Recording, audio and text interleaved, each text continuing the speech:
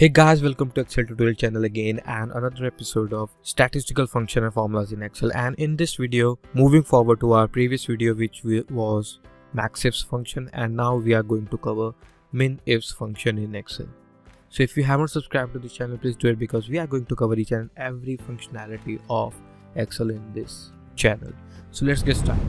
So here we have the same example which we have used in the maxifs function video. If you haven't watched that, please do it because we have covered so much in that video, so it's all related to it. But if you have come from that video, you must have known how minifs work. It works in a similar way, but if you have landed straight to this video for the first time, then you're gonna learn so much in this video, so stay tuned.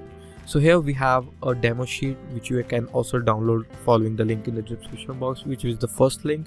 If you click on that link, it will redirect to our website where you can download that worksheet below the player. So here we have a demo sheet where we have a student name which is classified by their orientation, male or female, and we have a marks, and we have a different classes which is 10 or 11. So this is just for the demonstration purposes to let you understand how this type of function works. Okay, so here we have a header, lowest marks scored by. So we need to fill all these values using our minifs formula, lowest marks scored by female. So to find the lowest mark, we need to find a minimum value, and for the minimum value we have a minifs function, right? So for the first, without further ado, let's start with the lowest marks scored by female. So let's just enter our minifs. So here we have 3 arguments to fulfill. So for the first is min range, okay, and for the min range part, we need to select where the values are. So values are the marks here, so we need to select the marks range. And in the next part we have a criteria range 1, and for the criteria we have a criteria of female only. We need to select where these female is. So female orientation are here, which is denoted by M for male, F for female. We just need to select this range first, right? And in the next part is criteria. So for the criteria we need to mention F, which is denoted as female. So we will enter the F in between quote unquote, close the parenthesis. There you go, you get the lowest marks scored by female is 70. So let's see if it's true. It's 79, 79, 90, yes 70. So 76, 81, yes it's true. So minimum marks or lowest marks scored by female is 70. And the same way you can do male part. If you want to do it by yourself, please pause the video right now and do it for yourself, because you must have learned how we can modify this particular formula in our next cell, right? Pause the video and do it this by yourself. Okay, so let's solve this. I have just copied that formula because I don't need to enter again and again because it's a similar scenario. We just have to change the male abbreviation, which is M. So we need to change from F to M, close the parenthesis. So there you go, you get the 62 is the lowest marks scored by male in any class.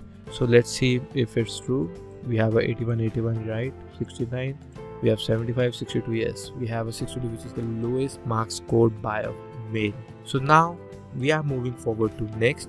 Here we have the lowest marks scored by female in class 10.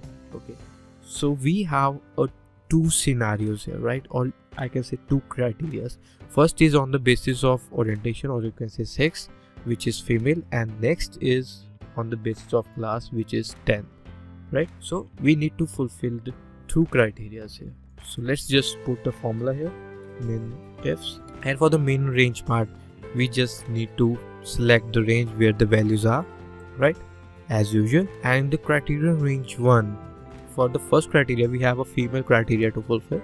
The same way we have done previously, we will do the same. So criteria range, so range for those sex or orientation, however you want to say, is this. And for criteria we just need to put F in a quote unquote, press comma, and there you need to enter the criteria range 2, which will start the criteria second. So second criteria is our class. So for the class range is this, and to put a criteria here we need to mention that class in between quote unquote. There you go, close the parenthesis. Let's see if we get our answer or not.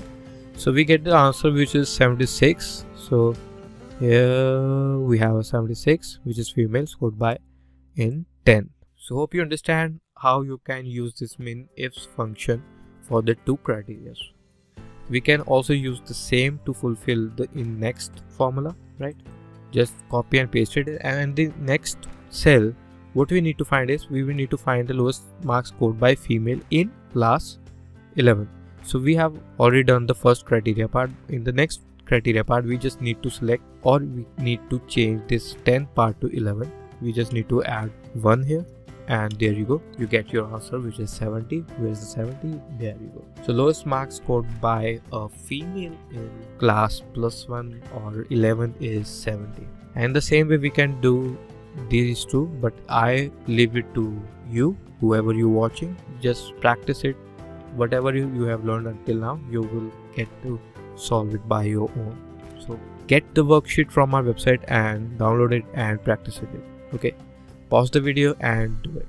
So let's just complete this worksheet. So both are the same here. As you can see, the similarity is pretty much same. So I'm just going to copy this particular formula and this. The only difference is we need to change F to M, because we need to find lowest marks scored by male in 10. So 10 is the same. So just click enter. So yes, we get the 62 answer. Here's the 62. There you go.